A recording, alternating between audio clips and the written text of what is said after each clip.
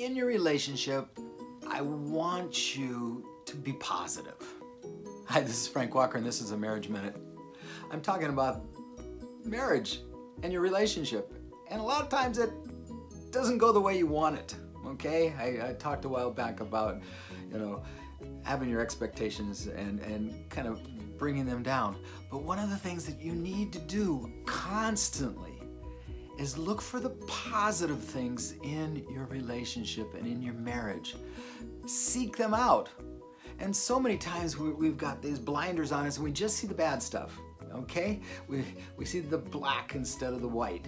And you need to know that that relationship you have with your husband, that relationship you have with your wife is a good thing.